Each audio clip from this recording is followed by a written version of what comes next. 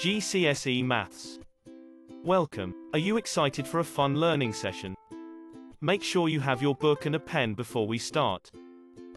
Today you are going to learn about factorizing. Common factors. Factorizing is the opposite of expanding. It involves finding a common factor for all the terms and removing this term while adding a set of brackets. The common factor can be a number or a letter or a combination. 15x plus 6y. This can be factorized by taking the common factor of 3 outside of the brackets. This will give 3 brackets 5x plus 2y.